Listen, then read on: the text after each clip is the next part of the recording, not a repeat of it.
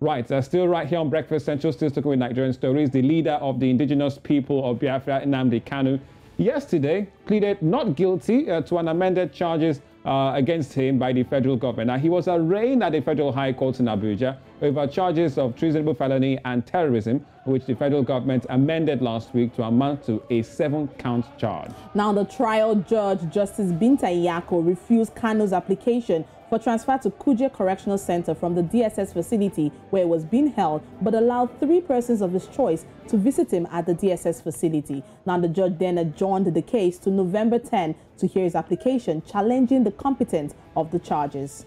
Now, to give us more updates on yesterday's court proceedings in Abuja, we have Barrister Maxwell Okpara, one of the counsels to Nnamdi Kanu himself. Good morning, Barrister Okpara. Welcome to Breakfast Central. Let's start by getting your thoughts on the outcome of yesterday's court proceedings and the amended charges by the federal government on your client, Mr. Nnamdi Kanu.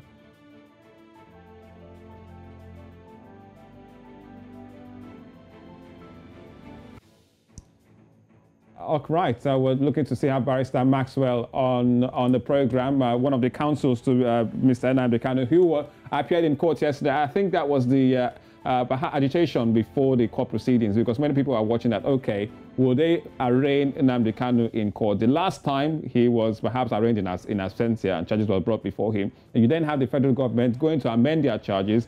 So it would have been almost like silly not to bring the man himself to court to present them himself. All right, so we have Barrister Maxwell Okpara, counsel to Mr. Nnamdi Kanu. Barrister Okpara, good morning. Welcome to Breakfast Central. Good morning. Can you hear me now? Loud and clear, Barrister Okpara. Welcome to the program. Let's start by getting your thoughts on the outcome of yesterday's court proceedings and the amended charges by the federal government on Nnamdi Kanu. Before I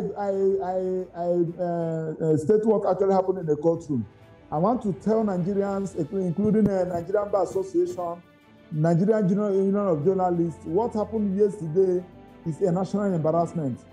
Recall that the federal government has applied to try Nnamdi Kanu secretly, and the people voted against it. I have not seen where you are trying somebody for purported allege of terrorism, and you bar the press from covering it. What are you hiding? What are you hiding? You barred the journalists. Even in the Supreme Court, we have a press gallery. You stop lawyers from coming in. I was embarrassed yesterday. That one is, by the way, it is for MB and NUJ to take it up. Yes, on the issue of the charge, you recall that the federal government initially filed a 11-count charge against Nnamdi Kanu. Now, in that charge, court now, based on our application, court struck out 6 out of the 11. And even in the ruling, the judge even made mention of saying that the remaining 5 charge is nothing to write home about. But since the federal government said that they have a witness, that let them come up with their witness. That is where we were before the military invaded Nnamdi Kanu's house, and then Nnamdi Kanu, in order to run for his dear life, ran away. Now they have adopted him and brought him back to Nigeria with another. Barrister Maxwell, I hope you're still with us right here on the program. So that's Barrister Maxwell, one of the council members to Nnamdi Kanu, the IPOB leader who was arraigned in court yesterday for an amended 7-count charge. Hello? Yes, go on, Barrister Maxwell. Loud and clear, yes. Go on. So they come up with an amended 7-count charge.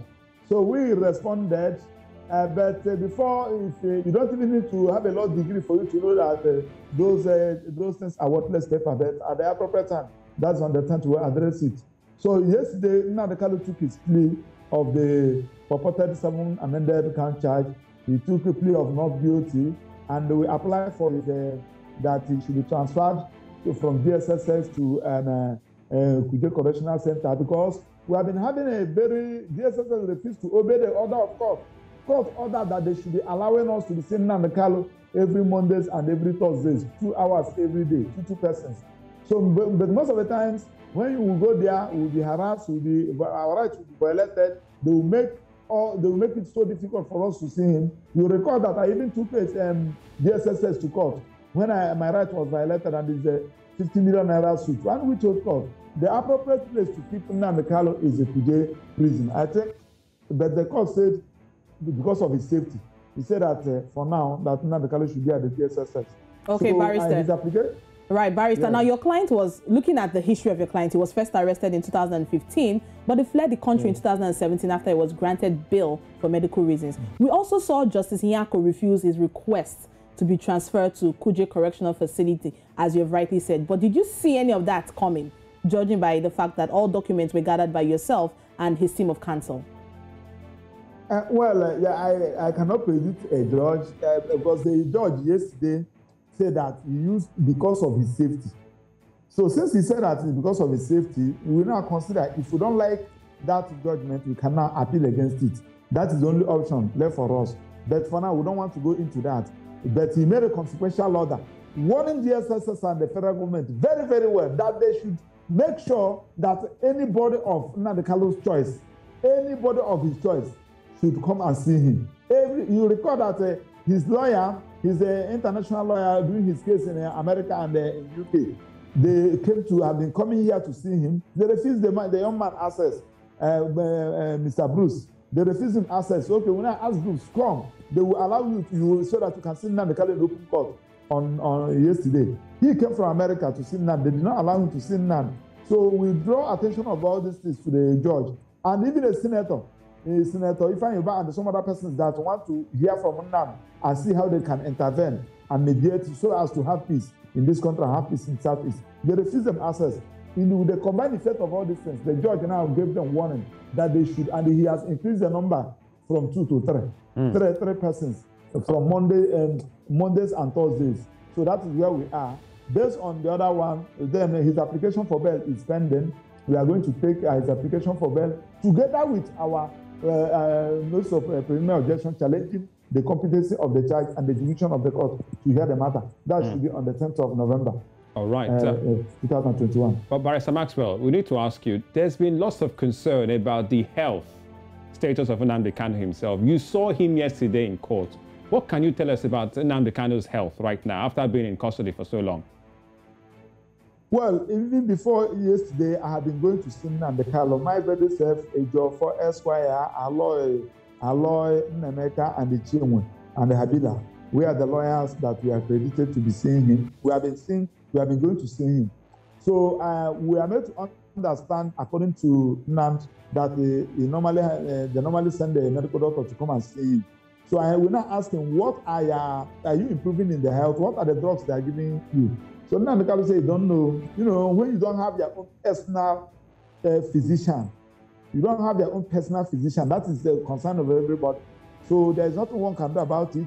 He is there, and they promised. They even told the court yesterday that they are taking care of Nnamdi. That Nnamdi have the best medical doctor. We have not seen those doctors. We have not seen him treating Nnamdi. But in his health condition, you know, Nnamdi is having heart problems. So I don't know. He said that he's having a health issue, and that was the reason why we asked my Lord, allow him to go to Kuje prison so that he will have access to his own medical doctor. So the one he trusted. So the doctor is using the one being provided by the government. That's where we are, my brother. All right. Thank you so much, Barrister Maxwell.